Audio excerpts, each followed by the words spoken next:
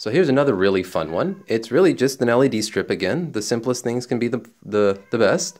And but this time I've turned one of those seamstress elastics into an LED strip, painstakingly. I managed to fry one of the greens, unfortunately, when I was soldering, but since all the others turned out good and the blue is still fine, I figure for the prototype I'll leave it as is. And then, yeah, I've got a nano and a magnetometer. The magnetometer is reading absolute orientation, so like when you're facing north it's blue, and then when you're facing east it's faded from blue slowly to green as it gets over there.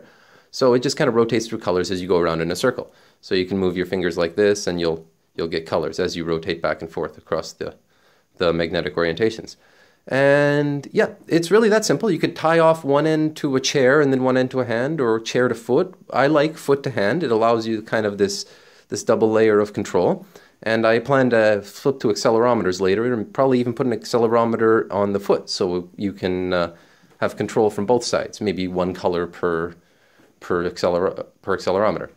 Anyways, I'll give you a quick look how it looks. Unfortunately, in the dark, the camera has a real trouble picking up the color because the contrast will become so high that it just kind of comes out as white dots, even though my eye can see the full color.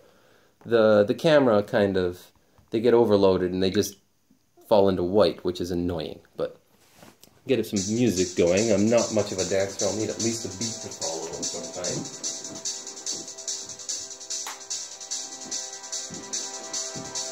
And yeah, so you can imagine if you coordinated several performers with these, it could be quite fun.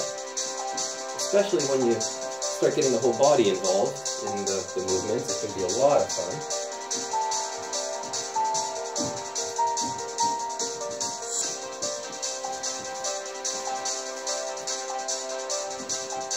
And of course the best part is this, you can snap it like a bow.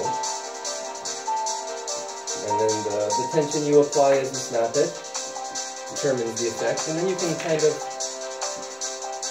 move it around as it's snapped. Basically, if you add on a good dance performer on top of this thing, you should be able to produce some beautiful effects. And that's about it. It's a lot of fun.